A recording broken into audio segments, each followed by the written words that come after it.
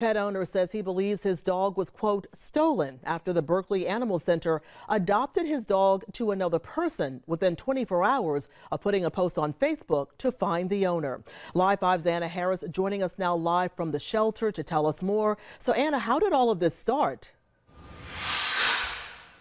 Well, and Corey White says he lost his dog Lullaby back in September and saw what he thought was a picture of her on the Berkeley Animal Center's Facebook page in February. When he thought that there wasn't going to be an issue since the dog was microchipped, it ended up being that the microchip information had been changed. According to the 24-hour Pet Watch, the company that controls this microchip, the ownership information was changed the day after Berkeley Animal Center's post. With shelters having a super user power in their policy, it means they have the right to change the microchip information because they trust that the shelter is following the local adoption laws. In Berkeley County, those laws say no pet or animal should be reclaimed to someone else within 14 days if they have prior ownership. White says he just wants his dog back.